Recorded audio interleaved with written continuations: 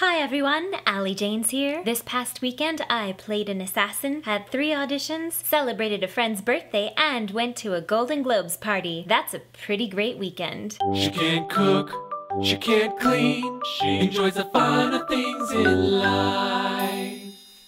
Saturday, I filmed day 2 of the web series in which I play an assassin. We were on location at a cow and horse farm way east of Los Angeles. It was full-on country out there. I had horses in junior high and high school, so I'm pretty comfortable on a farm, but it was a little weird going back into that environment, not having experienced it in a while. Also, cows are way smellier than horses. On this particular farm, there was a whole menagerie of animals, including cats and dogs and ducks, even a goat who wandered around and got into things as goats are wont to do. In the web series, the farm serves as a sort of body disposal depot, if you will. So we filmed several scenes where we carried around bodies to various parts of the farm and dropped them off. All bad people, of course.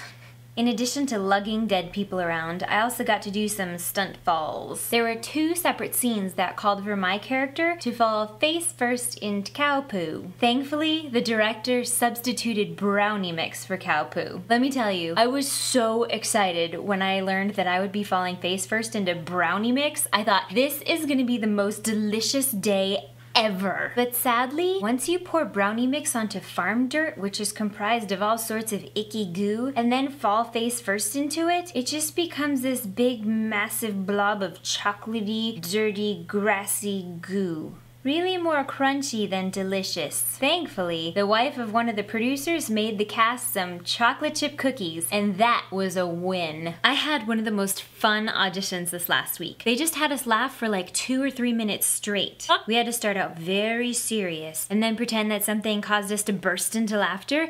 And then we had to laugh and giggle, and pretend we were trying to stop laughing, but we couldn't, so keep laughing.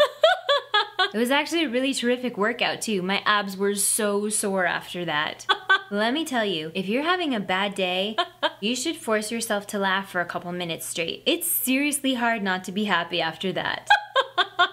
My favorite brooding man, Colin Firth, got his star on the Hollywood Walk of Fame this week. I did not go. Why not? Because I'm an idiot. No, you an idiot? Yep. Why are you an idiot? Because I got up late, which didn't leave me enough time to primp and drive there and then find parking in what I'm sure was a zoo. I totally missed my chance to meet him. Now, how will I ever get him to marry me? What? He's already married, you say? And he adores his wife?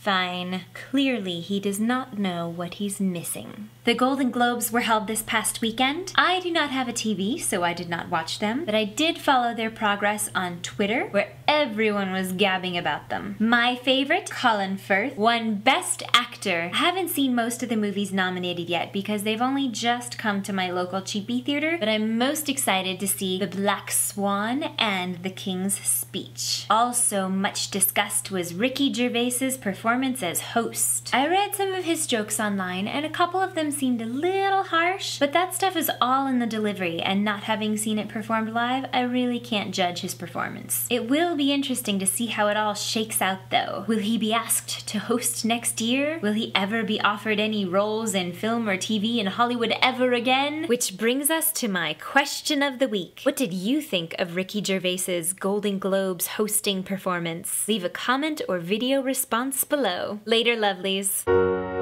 Fun fact, my normal temperature is about 1.5 degrees lower than 98.6. So much like a reptile, it's a lot harder for me to stay warm. Ugh. Too bad reptiles are so icky, or we could totally hang out together. As for nicknames that I've given, my pets get the worst of it. Their nicknames are continually evolving. Maxwell used to be called Booger because he has a brown little spot of fur right here. It's silly.